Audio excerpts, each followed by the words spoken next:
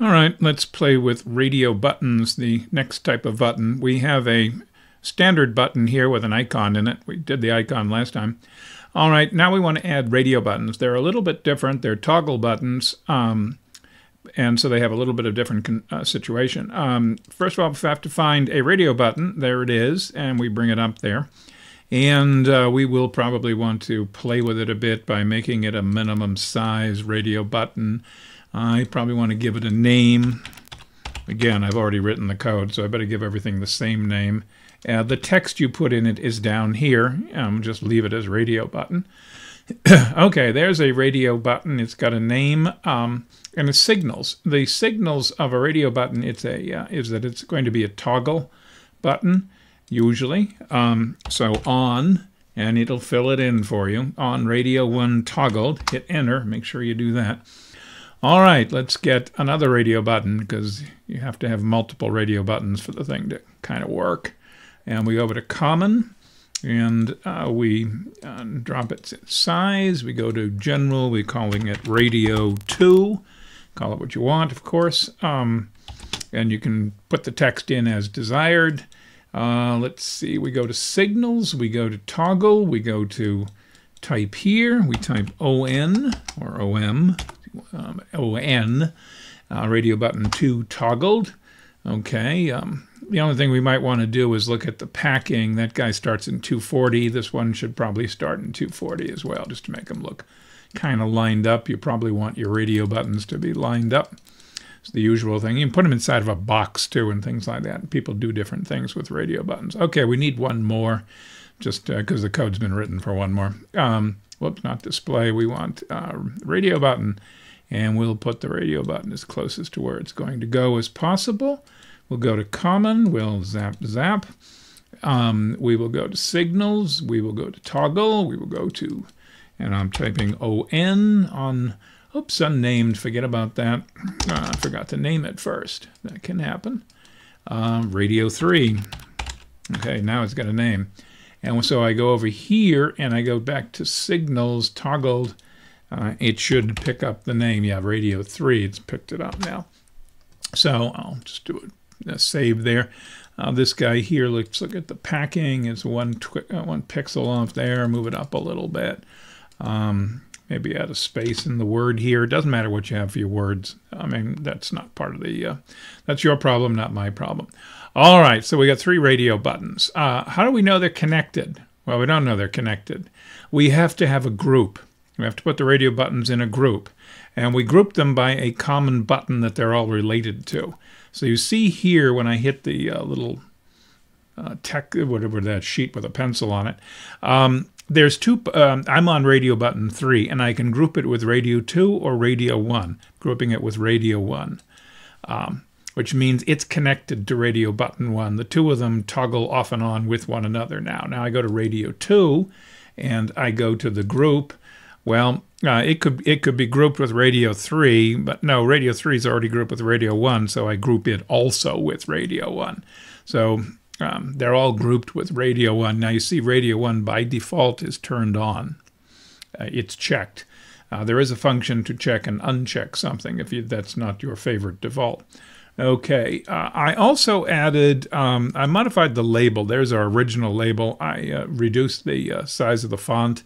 It's still here, still set up to be red and so forth, and now it's, and I added an additional label right below it, because I'm going to need them in a moment in terms of the code. What's going to happen, when you click a radio button, you're not seeing it here because it doesn't do it on the screen, one turns off and the other turns on.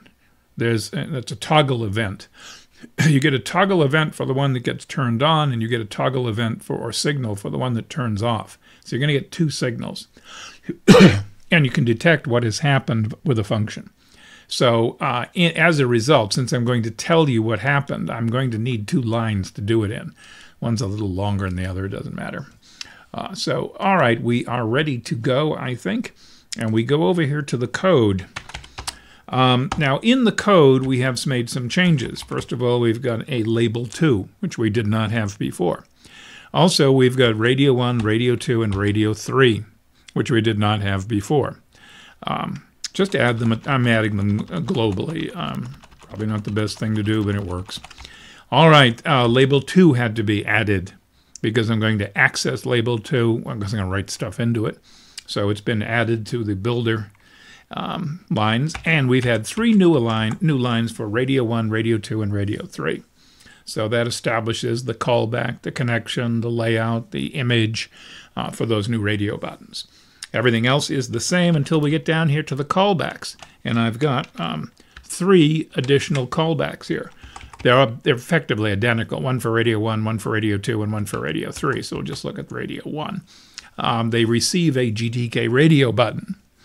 Our GTK radio button is a GTK toggle button too, so it's also a widget. It's a whole bunch of things. It's also a button, but so it's going to be cast. Okay, we have a function called GTK toggle button get active. Typing exercise. No, it's a function. It's a function that tells us whether the button is active, and the button in question is the button of the signal, which is B. You notice that was the parameter. And I have to cast it from radio button to toggle button because GTK toggle button gets active, expects a toggle button, but a radio button is a toggle button. All right, so there's a cast. So it's casting B to be a toggle button, passing it to the function, and it returns a Boolean. A G Boolean is the built-in GTK Boolean. It's true or false. And if it comes back true, it's active. Comes back the other way, false, it's inactive. So if T, I set label 1 to radio 1 active. If false, I set label 2, the other label, to radio 1 not active. And likewise for these buttons down here, everything is the same except the phrase that goes into the labels is going to be radio 2 and radio 3. So when I click from radio 1 to radio 2, I should get a signal that says that there should be a toggle event for radio 1. And when I test it, I'll find out that radio 1 is not active. I should get a toggle event for radio 2. And I can check and I'll find out that radio 2 is active. Radio 3 is not in the picture at this point.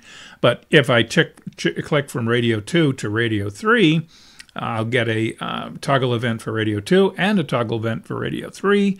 Radio 2 toggle event will say that radio 2 is not active, and a toggle event for radio 3 will say it is active. So that's the idea. You get to what are you going to do with these toggle events that one's turned off and the other one's turned on? That's kind of up to you. I mean, by clicking on a radio button, the fact that one of them went off may not be that important, and the fact that the other one went on is the important thing. But you have both pieces of information if you want to use them. And you can use them for anything. You can run programs, you can set up parameters, tables, all sorts of things that would be used for whatever you're doing. But anyway, the point from our point of view from the GTK level is that we are simply clicking from one to another, and we're accessing the fact that it got clicked. Once I've got a hold of that, I can do anything I want. Okay, so compiling it, which is the same as before, and now running it. I'm still calling it part 1-bin, and there's the radio buttons. You see, then radio button 1 is the first one, is checked by default because it's the root. You could change that. You could have the other ones. You could have made the other ones the base, but kind of the first one's usually the one. Now, when I click radio button 2 here, watch what happens. Radio 2 is said to be active. That's one of those lines. Radio 1 is not active. Radio 1, this line here, they're not the same color. I didn't change the attributes of the label 2 that I added. This line here is coming from the first callback, the callback associated with radio button 1. This is the callback associated with radio button 2. They're coming from 2 different functions. If I click radio 3, 3 will become active and 2 becomes not active. If I go to radio 1 is active and radio 3 becomes inactive. Radio 2, nothing happened to it. But when I clicked for this, radio 3 went inactive, radio 1 went active, and I picked that information up. So there you are. This one should still put the hello world into it. We're kind of reusing the same labels at the moment. But the point, of course, is that when you click something on the screen, you've got a radio button. They're clicking, and the other ones are turning off, and the new one's turning on. And you pick up both pieces of information: what got shut off and what got turned on. How you use it, again, is up to you.